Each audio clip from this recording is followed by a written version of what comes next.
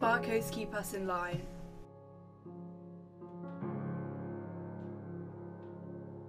They track our data, our location, our thoughts and our feelings. Hard to know. Maybe if I skim. They suppress our daydreams, but they also repress our nightmares. They allow us to think clearly, keep us from retaining too much information, irrelevant information. It would all make sense. Tattoos used to be ink injected into our skin. Intricate designs often have little meaning. Or shut my eyes. The human race used to rely on Facebook and other now forbidden things to record their personalities, their likes and dislikes. They checked into locations and forgot to change their privacy settings. There were dangerous people who would steal identities and stalk young girls. That's why the barcodes are so important. You can't steal someone's identity if it's permanently on your neck. At least that's what the authorities tell us. They tell us that the reason the human race self-destructed was because we filled our heads with information, desires and sin. And every lie I ever get home. We're constantly reminded of what happened to our society in the years before we were reborn, before the control was put in place. In 2020, consumerism reached its peak. The highest ever prices were paid for even the basics. Materials were running out, and the richest 5% of the population began to saturate the minds of the public with jealousy. Society gave in to desire and greed and began to steal and bomb and fight. We forgot the necessities and instead wasted away buying and consuming all we could get our hands on. In 2022, we weren't satisfied with consuming things. We began to consume each other.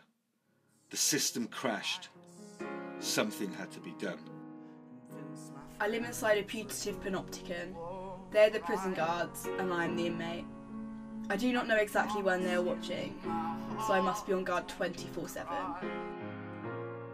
I must never let on that I am different to all the other simulacrums of what should have been mankind. The RSA guards make sure nobody rebels.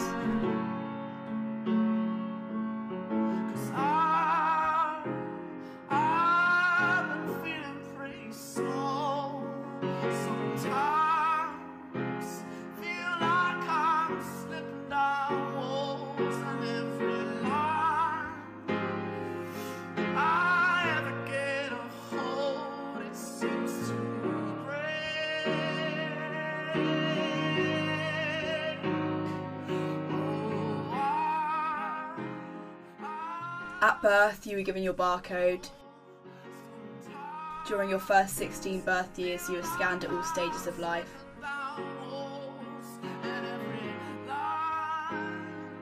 Scanned during dentist appointments, scanned when you enter a library, or a classroom, or a shop. Scanned during your sleep, quietly mapping your life into your barcode.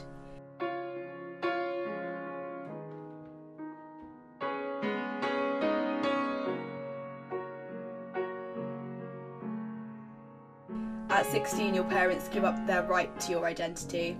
The girls are offered up at a selection event, auctioned off to the highest bidding family. You are judged by your purity. Your barcode tells the bidders everything they need to know. Where you have been, if your thoughts are pure, if you have a high fertility rate, your talents, your sins. It's not slavery or objectification. The fathers choose the career path of their son. There aren't many options.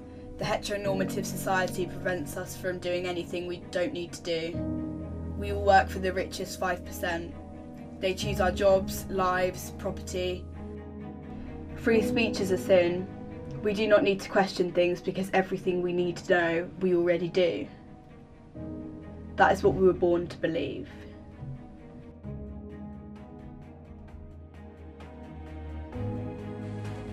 But I know different. The 5% killed my mother. She was a scientist. She discovered the nanobots that operated the ink.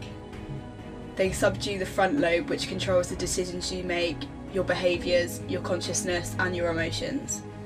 It used to be false consciousness, now it's just science.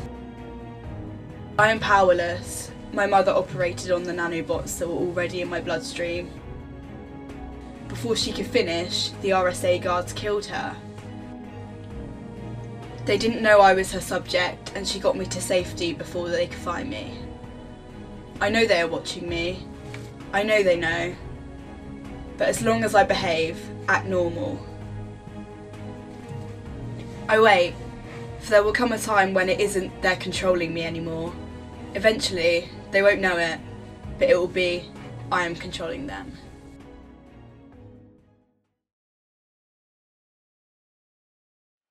Hello Holly, how are you today? I'm good, thank you. It must be very nerve-wracking seeing your book being turned into a documentary. Thank you for completing this interview with us. That's all right. Yeah, it is nerve-wracking, especially because the content's factual. Yeah, we heard. I mean, it's based on the recent revolution, am I right? Yeah, that's right. It's based on the 2035 revolution that's just happened that we're all a part of. I just think I wanted to clear up a few things that the public might have been confused about, especially about the putative panopticon that we were actually living in. Yeah, I mean, it is quite scary how we are living in such a state of false consciousness. Tell us a bit about what you discovered. Well, my sister was a scientist, and basically we found out that she hadn't died naturally, as we'd all suspected, but she'd actually been killed, which obviously was quite upsetting for us. Yeah. Yeah, so we witnessed the violence that the RSA guards put on our sister, and it really affected us. We never really knew what the RSA actually stood for. Yeah, sorry, what does it stand for? Oh yeah, no, sorry. It stands for the Repressive State Apparatus. The guards were in charge of repressing the public. It kind of meant that they were keeping us in line. They did it by telling us like inaccurate political information, and that information stopped any opposition forming because we were living in a non-linear world. She figured out the barcodes and obviously what they controlled, which the ink contains tiny robots called nanobots, and these little robots go into your bloodstream, and once they're in your bloodstream they release a toxin that has a controllant in it. Yeah, I know, it's scary. I've had mine removed. Yeah. Oh my god, I'm going to get mine removed actually, I think. Yeah.